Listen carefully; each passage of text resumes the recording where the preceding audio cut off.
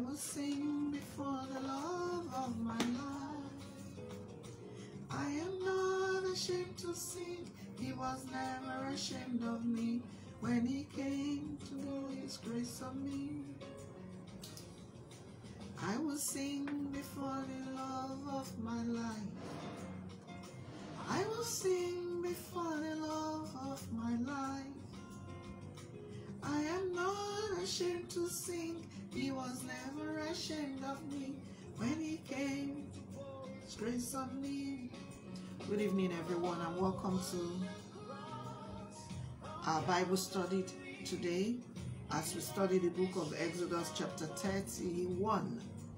Last week we were at Exodus 30, the second part, and it was worth our while. What you will notice last week, if there was a theme that ran through, was that Exodus chapter 30 was about spiritual worship, both the one who's the worshiper or the priest and the articles of worship and how they ought to be cared for and how in what condition God expects them. The big focus last week was on a few things.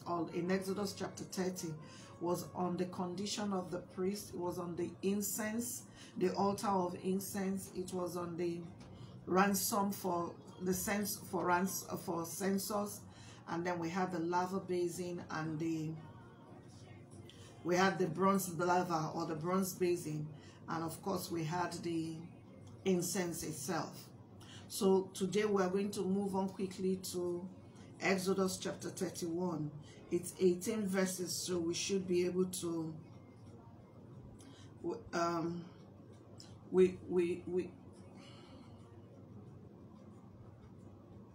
we're going to be looking at Exodus chapter 31. I beg your pardon. I'm sorry, I was distracted for a bit. And we're going to be, it's 18 verses, so we should be able to finish the chapter today. I've titled today's class, the call, the gift, and the rest.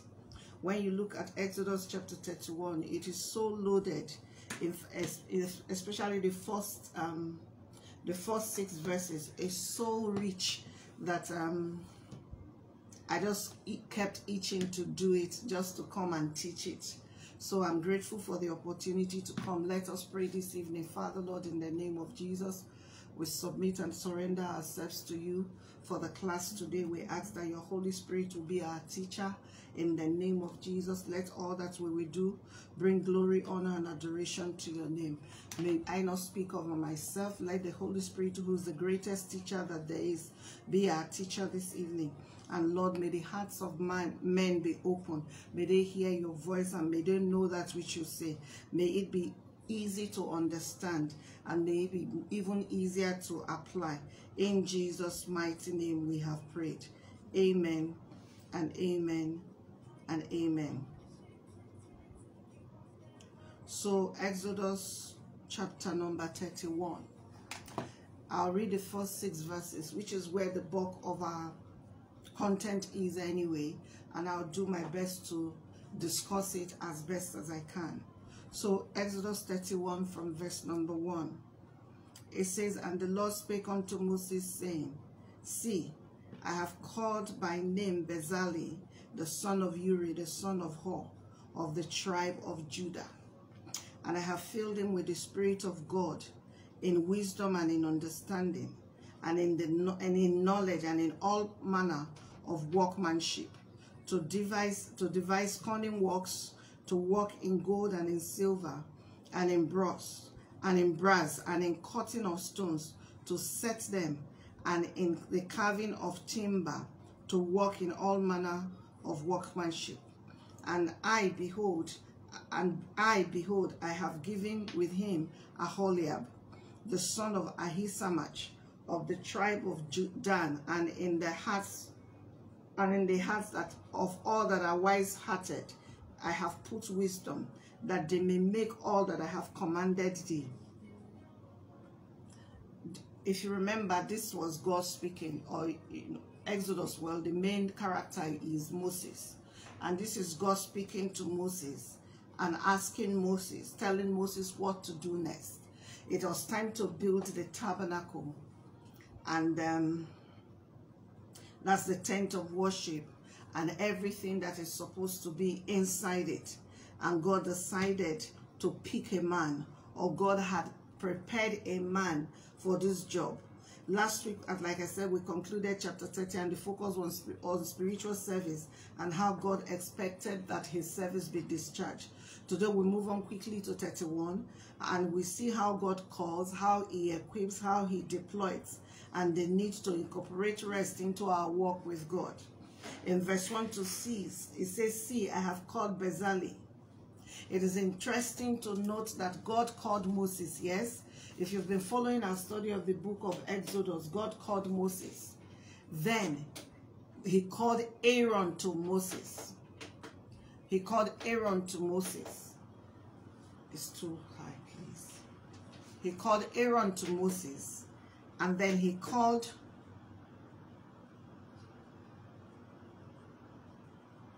all the people of Israel to follow them.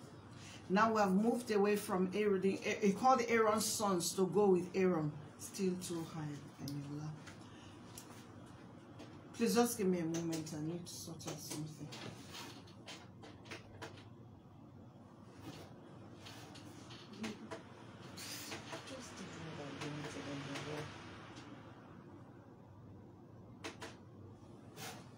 I'm sorry, I'm sweating, so I have to switch on the fan.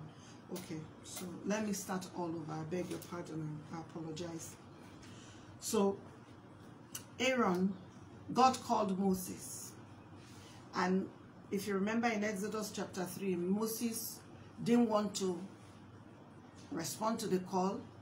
He kept arguing with God that he didn't know how to speak, so God called Aaron. When God called Aaron, he called Aaron to be Moses' mouthpiece. Ultimately, Aaron is now become the high priest. And then we have Aaron's sons, then the tribe of Levi, who minister to God in different capacities in the priesthood. The point I'm trying to establish is that God will call one man, but God is always clear. It's always been clear, and is always clear that one man alone cannot deliver on what it is that he wants God wants to do. So God will call other men to that man, so that the vision that God has laid in the heart of the one that he called first can manifest. In this case, God called Moses, and Moses' job was to transition the children of Israel, or bring the children of Israel out of Egypt. In bringing the children of Israel out of Egypt, there are many things that need to be done. The children have been around Mount Sinai for a while now, and God is establishing for them the ordinances of worship. God wanted for them to build a tabernacle, which would also be known as a tent of meeting, where God will come to and meet with the people. And we've been looking at this since the Exodus chapter 20. Yes, Exodus chapter 20. Now God wants the tabernacle to be built, itself to be built.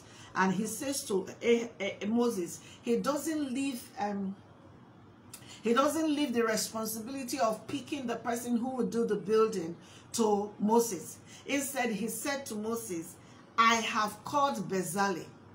I have called Bezalel. And I looked at it. God called Moses. And when it came to building, God did not say, you and Aaron go and figure it out. Even before the day to build, God already picked a man and already resourced and equipped a man to do the work of the building. So this man's name was Bezalel. The name Bezalel itself means under the shadow. There was something about Bezalel that made God call him. So God called Bezalel and he put him in charge of what was going to be built. But I want you to see how God calls. And let me go to my notes. I say, see, I have called Bezalel. God did not call Moses and Aaron alone. He called Bezalel too. God called the artisans, the one who would build the tabernacle. The point is that when it comes to our journey with God, there are many parts and many moving parts to what we call service in God. And if we would agree to work together, there are so many of us that will be called to the same vision. And if we would not be intimidated or would not be envious of each other, if we will stay in the places that we have been called to stay in, we would contribute our quota and the big picture will be achieved.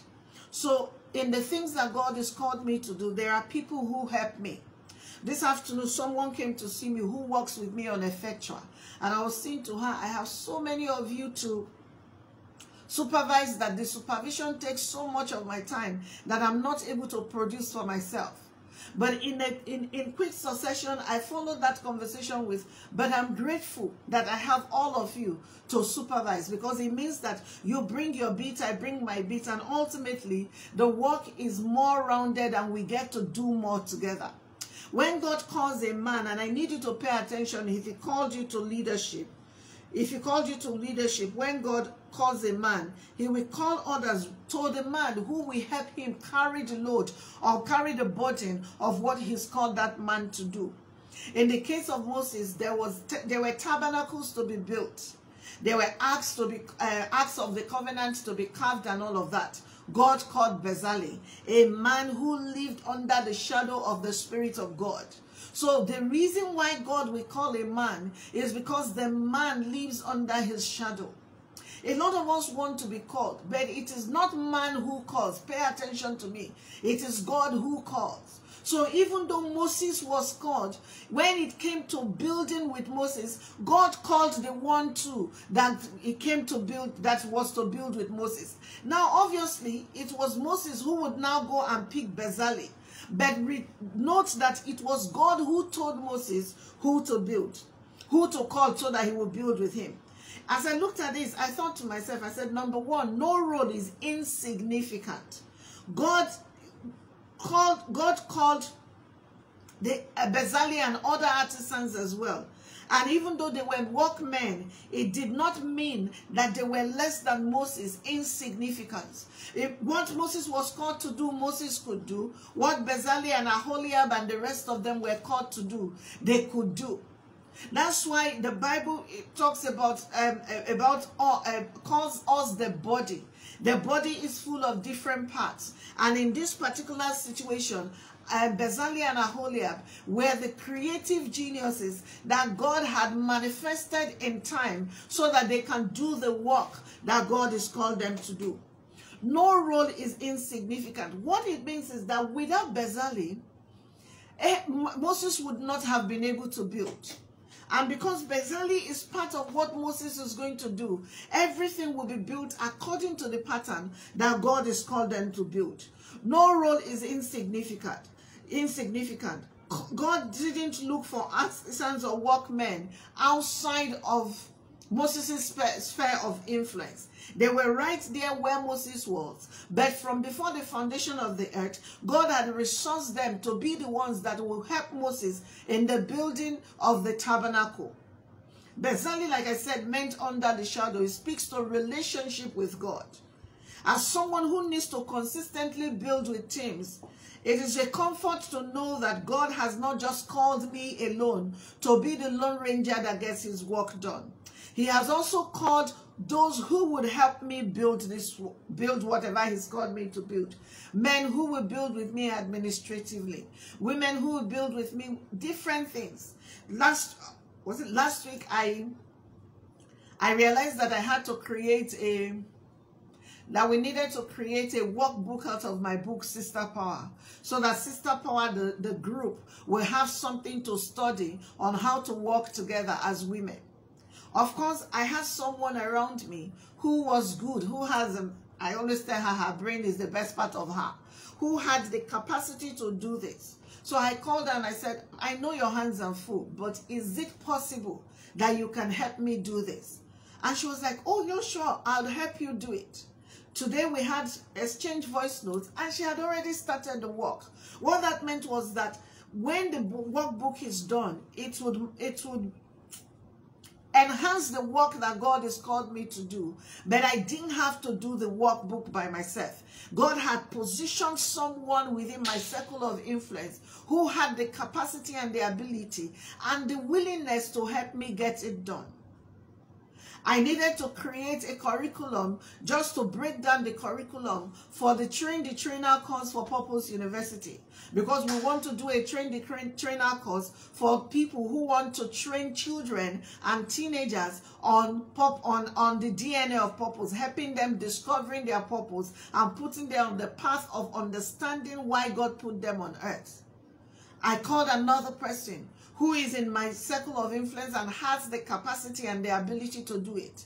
And this morning she emailed it to me. It is done already. It is such a comfort, if you understand what I'm trying to say, if you are a leader, to recognize that when God calls you, he calls other people to you too. That's one side, and we ought to be grateful for that. Then there is a side of the people who are called to the leader. Your work is not insignificant.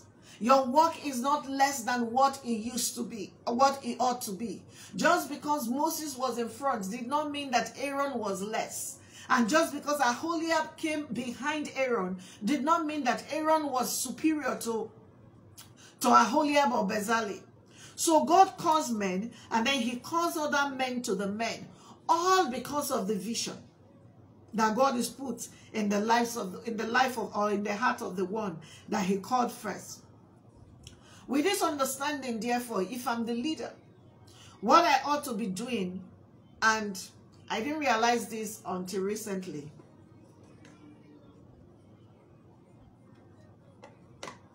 what I ought to be doing is not complain and worry about who would help me build.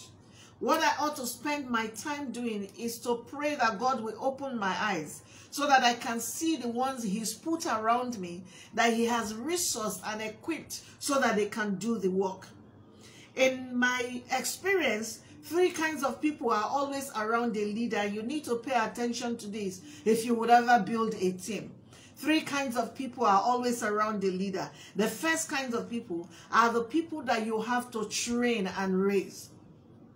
There are people who come to you, they are equipped, they are the rough around the edges, they are diamonds in the rough. Your job is to consistently work with them to bring them to the place where they can deliver value to add to the dream. Now, the reality is also, from experience, is these ones, when you have trained them, the odds are they grow up, and after a while, they want to transition out. And that used to break my heart, because you pour and pour and pour and pour, and one day the person gets up, and 80% of the time gets up with a bad attitude and just leaves. And there is no one to help you carry the work, and you feel like, what is the point of training these people if they would just up and leave? Then there is another set of people, and I'm going to come back to those sets. That first set. There is another set of people who are a blend of they are trained and they are not trained. They are resourced and partially trained. So they come to you, and in the place of adding value to you, you contribute to their lives too, and they grow up and they are able to do the things that God has called them to do. Then there is a third kind of person. This third kind of person have been trained for God, by others. They have been called to you, but they don't get to you as diamonds in the rough. It takes a while. They have been trained by other people before they get to you. So when they get to you, they are ready for the work that God has called them to work with you in. So they just come and they hit the ground running. They make the contributions, very vital and valuable contributions that they should make to the vision that God has called you to. And you find that they are doing the work, and you are doing the work. And these ones are usually a lot more mature, and there is no rancor whatsoever. Now, this third group, in my opinion, are the reward for the first group. This third group are the reward for the first group that you trained and left. Because if you check the history and antecedents of this third group that come to you and they're just perfect for what it is that God has called you to do, they too were trained by others over time. But it is time now, and you are the one that they are serving, or your vision is what they are serving with their gifts and everything that they've got, or that God has called them to. Do you understand this so far? What that means is that if we go back to the first set of people that I talked about, there is nothing to, and let me say this to new leaders or younger leaders, do not sweat it. Because as they leave, God will continue to bring other people.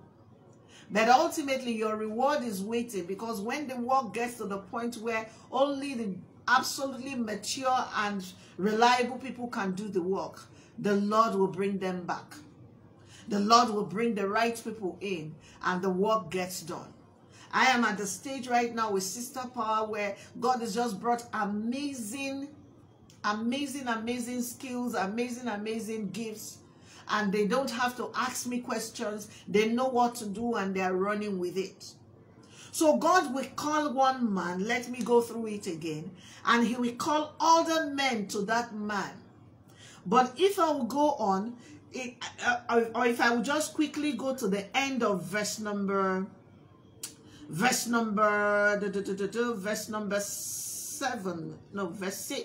If I'll go to the end of verse number 6, the reason why God has called you the first man and all the other men that he calls with you is so that all of you will do what God has commanded. So I'll say that for a bit. Let me go back to Bezalel.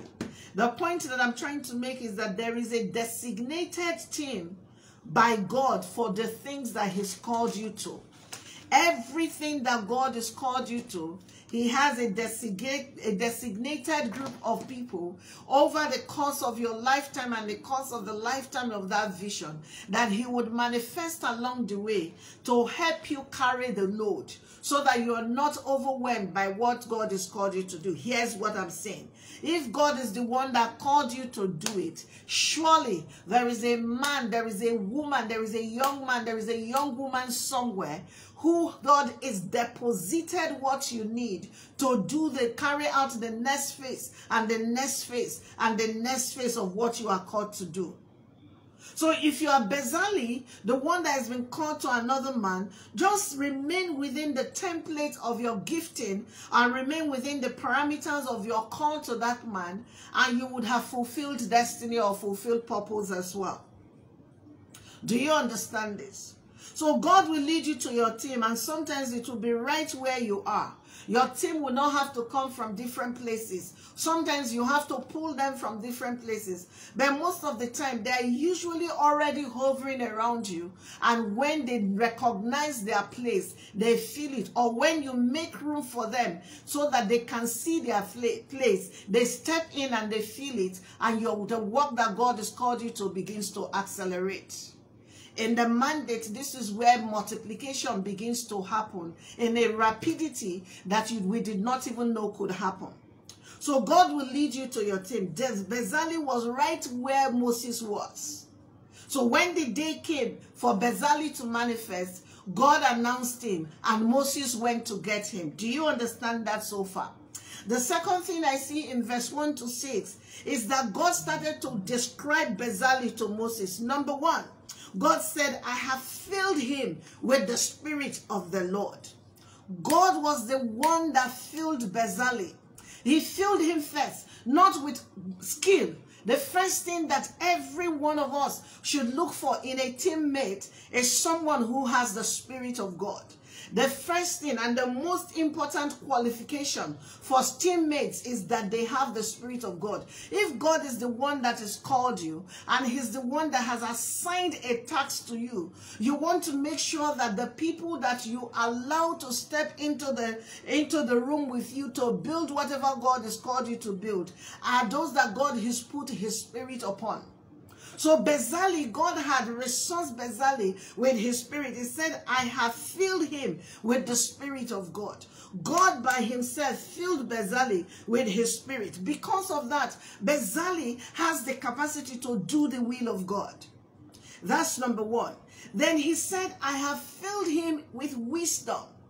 I have filled him with the Spirit of God in wisdom, in understanding, in knowledge, and then in all manner of workmanship.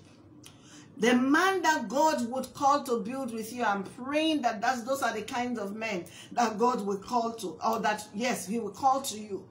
and that you will be able to recognize these men will be filled with the Spirit of God. They will be steeped in wisdom. They will have understanding, and they will have knowledge. God does not just call.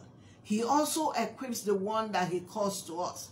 What I found, by my own personal experience, is that if I allow people to do what God has resourced them to do, they add more value to me than when I try to plug them into things that they are not good at doing. I have learned that lesson many times. I tend to forget, but God does not fail to remind me that that is the way he operates. The young lady who came to see me this afternoon said to me, I like to do this thing with you.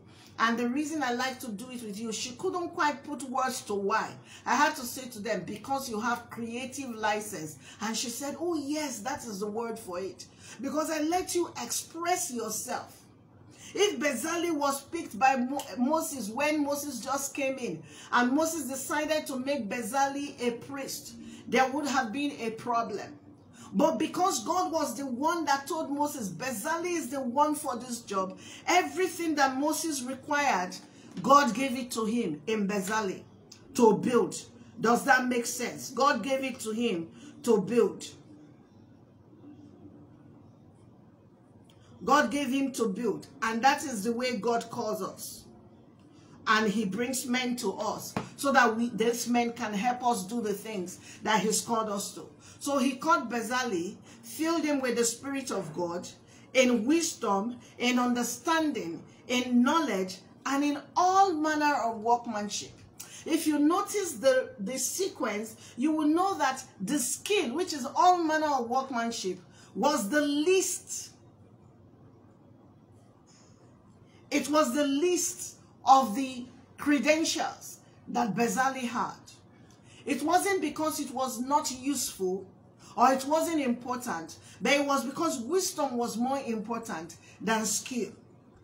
Knowledge was more important than skill. Understanding in the Spirit of God was more important than skill. If the man has the Spirit of God, has wisdom, has knowledge, and has understanding, skill is the easiest thing for the man to pick up. I'm showing us credentials of how to choose our team. But more importantly, you ought to pray and say to God, lead me to the men and the women that you have called to build with me. So to excel in the work that God has called him to, God called him and equipped him. He called him and equipped him with his Spirit. The Spirit of God is the engine room for all our excellence and contribution. Then he called him and filled him with wisdom. Wisdom is the ability and the capacity to not just know what to do, but how to do it and when to do it. Because every man's call is about the future. Wisdom is how God empowers a man to deliver the future. A man that does not have wisdom would sparingly be able, excuse me, would sparingly be able to deliver the future. So Bezalel had wisdom, which meant that Bezalel had the capacity to deliver the future that God wanted to create in building the tabernacle and the tent of meeting. Bezalel had understanding as he was resourced by God, the ability to comprehend and make sense of the tasks that he had been assigned to. Bezalel wasn't just tongue speaking. He had capacity that made him useful. He could comprehend and make sense of the assignment and the task. Then Bezalel had knowledge. Bezalel had knowledge as endowed by God, and it wasn't just not the knowledge about the Bible only. It was knowledge that pertained to what God was going to use him for. In a nutshell, God would always take square pegs and put them in square holes. God makes sure, you see, those of you who have attended Purpose University will understand what I'm saying, that there is something you have resourced with in your DNA, which we refer to as your first dominion, that God releases so that you can live in your last dominion or your final dominion. Do you understand that? So, After all of this, spirit, wisdom, understanding, and knowledge, God now put upon Bezalel the skill or the anointing for all manner of workmanship. Bezalel could work with wood, he could work with brass, he could work with gold, whatever it is that needed to be fashioned, Bezalel could do it. Why? Because the Lord God Almighty knew that Moses needed all of that to deliver on the assignment that he was going to be supervising. So he put it all in Bezalel and manifested Bezalel in before Moses. And in the day when Bezalel was required to be useful, God opened Moses' eyes to see Bezalel, and that meant that Moses brought Bezalel in. That's number 2. Number 3, Bezalel wasn't alone. He led the pack, no doubt, but God also called Aholiab to Bezalel as well. Just as God called Bezalel to Moses, he called Aholiab to Bezalel. Then he called other gifted artisans. The point is, it wasn't an advertisement. Let me explain it to you. It was not the advertisement for the job that brought you to the job. The Bible says the steps of the righteous are ordered by God. You applied for the job and you got it because you are God's man for that place in God's season, in that season. It is not because you went to the website of the church and you liked the feel of their worship and the word that you started to attend that church. The Bible says that the step of the righteous are ordered by God. You made it into that place because God led you to it. And so if God is the one that led you to these places, then what is expected is you would pay attention to the vision and you will contribute your quota. You will pay attention to the vision and you will contribute your quota. The principle of contribution is seen here simply. A man is called, he's endowed, he's prepared, and he's deployed. A man is called, he's endowed, he's prepared, and then he's deployed. Let me say it one more time. A man is called, he's endowed, he is prepared, and then he is deployed. God will not deploy a man that he did not endow. God will not deploy a man who has not been prepared. And definitely God is not going to deploy a man whom he has not called. Do you understand this? Bezalel was therefore called, and Aholiab was called to Bezalel, and all the other artisans, gifted artisans, were called. All of them to do one thing. The assignment was simple. From Moses to Aaron's sons, to Bezalel, to Aholiab, and to all the gifted artisans, the assignment was simple. God called them for one reason and one reason alone, to do what he commanded Moses to do. That's why it does not make sense that God calls you into a team, and just because it's volunteer status, you get there and you want to switch the vision around. The one who is at the head says, this is the vision that God has given me. You continue to tear it down. I'm not talking of adding value by suggestion. But everything he says, you say that's not the way it should be done. You want to own it and you want to run with it. God knew that you could own it and run with it. Yet he called you to this man. Does that make sense? If God calls you into a house, do not divide the vision. Make sure you keep it one and do exactly what God commanded your leader to do. If after a while it becomes a case of you are not sure your leader can hear God anymore, your job is to go to God, and he would either redeploy you or he by himself will move your leader out of the way. It is not your job to pray and say that God should sack someone because he doesn't know what he's doing so that you can take their place. That's not the way God promotes. Does this make sense? Let me go on. If we follow this model that we see in Exodus 31, we see how our teams ought to function. One man receives the vision from God. Then the man says the vision to the others. They buy into the vision because God has called them individually. And then they build exactly what God showed the one man that he first called. The key, like I said, is not to engage in division. And in Exodus, we saw it happen. When I think it's actually in the next chapter, when Aaron decided to build a golden calf, decided to begin to determine who should be worshipped and how that person should be worshipped. It ended in a calamity.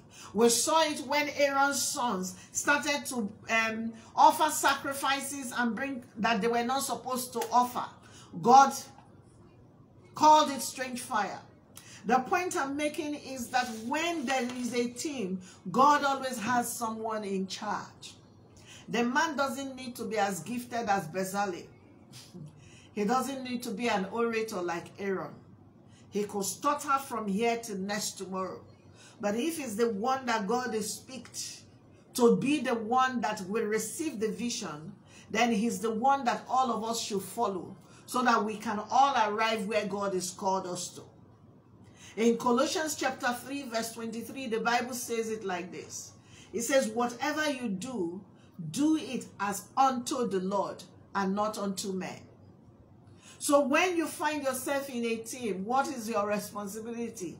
Give it your best. Listen to the vision of the one who God has called, and God has called you to. Interpret it within the parameters of your skill and your talent or your ability as much as you can. But make sure you never deviate from the vision. God said to Moses many times, he said, do exactly as I said. He said, I have called this men to you so that they will do as I have commanded. The workmen could not alter the design because it was not their place to do.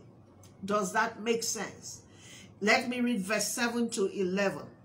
In verse 7 it says, and the tabernacle of the congregation and the ark of the testimony and the mercy seat that is therein, and the furniture of the tabernacle, and the table and his furniture, and the pure candlestick and with all his furniture, and the altar of incense, and the altar of burnt offering with all his furniture, and the laver and his foot, and the clothes of service, and the holy garments for Aaron the priest, and the garments for his sons, to minister in the priest's office, and in the anointing oil, and the anointing oil and sweet incense for the holy place, according to all that I have commanded thee, shall they do.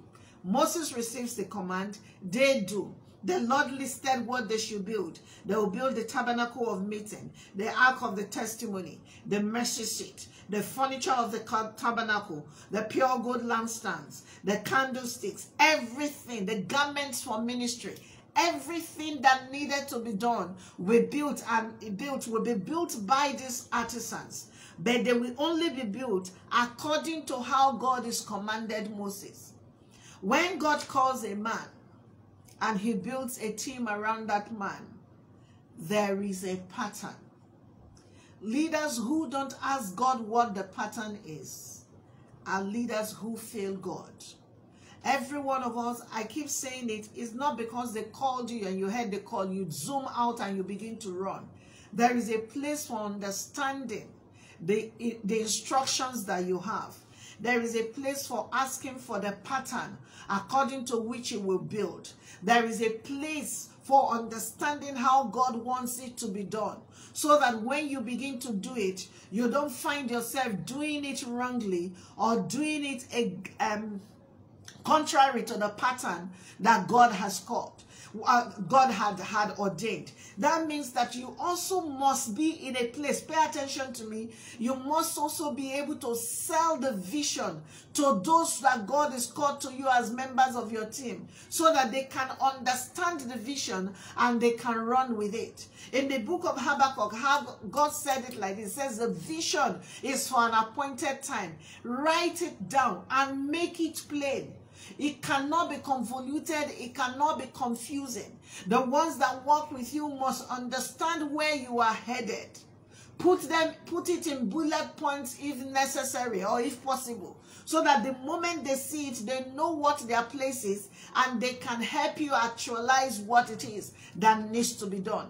There is a pattern. This pattern can't be switched. God said to Moses, according to all that I have commanded you. This pattern can't be tweaked. If it is not going to, if it is going to change the outlook of what God wants to do, we cannot agree that the pattern should be tweaked. Does that make sense? When you take a look at it, you understand why, as New Testament priests today, our office is critical, extremely critical and important to the manifestation of the finished work of Jesus. The one who has received the vision must learn to hear and receive from God for the others in order to deliver on God's vision. That means that you have to keep sharing and resharing the vision so that they can catch it, they can see it. That's why it is good to be able to say it in such a way that it formulates pictures in the minds of the ones that are listening to you. And then beyond that is allow them to ask you questions to understand. Now someone will be like, Sister B has it together. Not always, but this is the pattern regardless. In verse 12 to 17, the Lord spake unto Moses, saying, Speak thou also unto the children of Israel, saying, Verily my Sabbaths ye shall keep, for it is a sign between me and you throughout your generations, that you may know that sanctify. You shall keep the Sabbath, therefore, for it is holy unto you. Everyone that defileth it shall surely be put to death. For whosoever doeth any work therein, that soul shall be cut off from among his people. 6 days may work be done, but in the 7th is the Sabbath, holy to the Lord. Whosoever doeth any work in the Sabbath, he shall surely be put to death. Wherefore the children of Israel shall keep the Sabbath, to observe the Sabbath throughout their generations for a perpetual covenant. Pay attention to me. There was Moses who received the vision. There were Aaron and his sons who were the priesthood. There's Bezalel, Aholiab, and the artisans who built the temple. And they are the children of Israel. Their instruction was not hard though. Their instruction was simple. Rest on the Sabbath day. Even that instruction, they failed. God did not take the multitude of the children of Israel and say to them, all of you go pick hammers and build. There were designated people for designated roles on this journey that God was taking the people of Israel through. And this brings me to the last part of today's teaching, which had to do with rest. If you remember, first note that the instruction to keep the Sabbath was after the instruction to build. The instruction to keep Sabbath was after the instruction to build. After God has put those ones who will build, he told the rest of them, he said, do your work. There will be different things that you will need to do. But on the 7th day, which was a Sabbath day, make sure you rest. God was so serious about the Sabbath day that he said that whoever didn't keep it would die. Whoever was caught walking on the Sabbath day will be put to death. Today in the new covenant, we no longer observe specific Sabbath days like that. There is no punishment for working on a Sunday, but there is a punishment for not working out of rest. You'll be like, what's the punishment? It shows in your body, it shows in your attitude, it shows in your capacity to deliver what God has called you to do. If you remember when we looked at the book of Genesis, in chapter 2, we talked about the fact that God ceased from his work. And from that point on, the first thing that God modeled to man was man saw God at rest. God was at rest before God showed man what to work, how to work. God has told Aholiab and Bezalel and Moses and everybody what they needed to do. Now God is saying that the best way to build, pay attention to me, is to build out of rest. You don't rest for building, you build from rest. You don't labor from it's not that you don't do any work. Rest is not inactivity. Rest is the capacity to see God on the throne and recognize that he's the one that is carrying you to deliver on what he's called you to do. So there will be a man who is juggling 15 things for God, but if he's at rest, that means that he has this peace on the inside of him. He will not make any mistakes. He will not be overwhelmed. Show me when I begin to pull my hair, and I can tell you, or if you find me when I'm pulling my hair, you don't need to look far. I am not at rest. I'm worried in my spirit. As long as I'm at rest, the lines fall together for me in pleasant places. As long as I'm at rest, the people that will build with me will show up. As long as I'm not fretting, whoever has the skill that I require in the season will show up. And even when the person has not showed up, maybe because they've not heard the trumpet of God to show up, if I'm at rest, I will not make mistakes. Do you understand this? In our days, rest is not a day that you take off. Rest is predominantly a posture and a state of the mind. God wants us to build for him. Number one, he wants us to build by teams or in teams. Number two, he calls one man, he gives him the vision, he calls the rest of us to that man. Number three, as we begin to build, there is a pattern, and we must not deviate from that pattern, no matter what is happening. Number four, before we begin to build, let it be that our posture is of rest. Because when you build, some days you would have a shortage of material. When you build, some days the man that was supposed to do XYZ for you will not show up on time. Sometimes when you build, when you have worked and worked, you will fall ill. Sometimes money will be tight. Sometimes your teams would have quarrels and arguments. If you are a man who is not building from rest, you can be sure that you won't be able to deliver. God was very vehement about resting.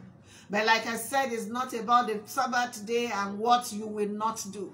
This is more about what you can do, how you can do, or the posture you must adapt and adopt so that you can deliver on what God has called you to do. As I begin to round off Exodus chapter 31, verse 17 says, it is a sign between me and the children of Israel forever. That is rest, the posture of rest.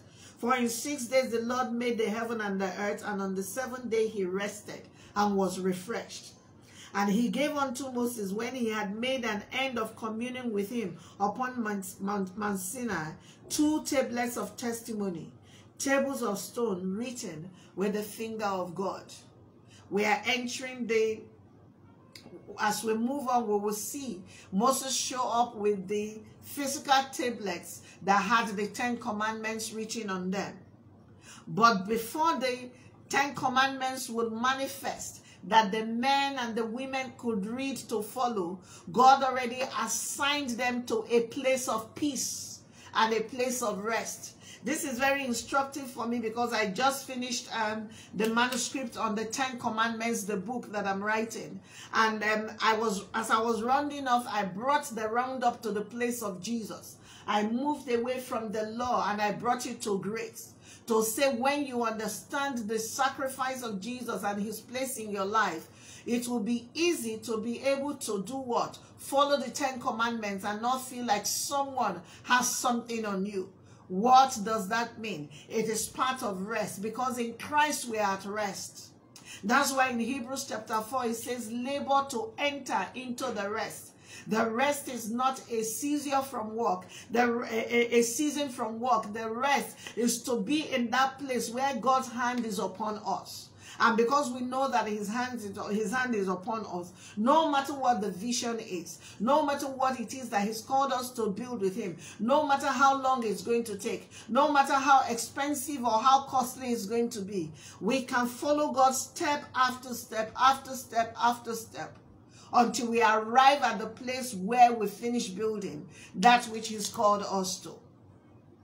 Exodus 31, therefore, is an account of how God calls a man, and he doesn't leave the man alone. He calls the man, and as the man progresses in his work with him, every step of the way, whatever the man needs, God is domiciled it in another man, and he will manifest that man in time. As we go on, you will see Joshua, when God decided to groom Joshua, so that Joshua becomes the one who takes over from, what's his name, from Moses when the time was ripe. The point is that when God calls us to build, he doesn't leave vacuums. If someone who is supposed to build with you has not manifested, go to God in prayer and continue to ask him, Lord, where are the Aholiabs? Where are the Bezalis? Where are the gifted artisans that you have assigned to this dream that you've put in my heart? As you begin to pray that, also ask him to prepare you to be the kind of leader that people would be willing to follow. That is never easy. But as we grow, all of us, in our rough edges will be sandpapered off by the washing of the water by the word. And after a while, people find it easy to work with us. And because of that, we are able to deliver on the dream of God's heart that he's translated or transmitted into our hearts and our spirit. Brethren, when you are the number 2 or the number 4, remember that what it is that you are contributing is just as important as what the set man has. Unless you carry your part of the vision well, the set man may not be able to complete his race. And if the set man is not able to complete his race, it is not just his failure, it is also your failure, because you were called to the set man. I'm hoping that this makes sense and you understand what it is that God is trying to do with us. When we come tomorrow, next week, if Jesus tarries, we'll be looking at Exodus 32. We will see how Aaron built the golden calf because Moses was taking too much time up on the mountain when God was talking to him. And we'll take a look at the consequence, and we'll take a look at why that was put in between Exodus 31 and Exodus 33. Thank you so much for joining us. If you're on this broadcast this evening and you have not given your life to Jesus, you need to give your life to Jesus. This is not just about building teams and excelling in the things that God has called us to do. This is about building teams in God's kingdom. This is how God works with his people. This is the template. And you have to have a relationship with God to be able to find your place within the kingdom to deliver what God has called you to. So if you have not given your life to Jesus, and maybe you stumbled on this prayer call, on this broadcast this evening, it's been the study of Exodus 31, and you can join us every Wednesday at 7 p.m. But before we get to next Wednesday, how about you give your life to Jesus this evening? Say with me, Lord Jesus, I give you my life. Lord Jesus, I give you my life. Before I leave, I want to say to you, if you're saying that with me this evening, please type it in the comments. We would like to rejoice with you. Before I like to leave, I want to remind you again, every one of us, our contribution is significant. None of us is insignificant in the scheme of the things that God has called us to build. And no, number 1 is not better than number 2. Number 2 is not better than number 6. What has happened is that we are all unique and we are different. And God has called us and put us in a team. He won't bring number 4 when number 1 has not done his work. You need to recognize that if you are number 1, when you do your work properly, number 2 will be able to do his work. When number 2 does his work properly, number 3 will be able to do his work. If number 3 does well, number 4 and 5 and 6 and 7 and so on and so forth will be able to do their work. But no matter where you hold in this work, remember, we are supposed to build according to pattern, and we are supposed to do everything that God has commanded the set man. Thank you so much for joining the broadcast this evening. If Jesus tarries, next week, Wednesday, we will come and take a look at Exodus 32. Thank you again, and God bless you. Have a good night, and bye-bye.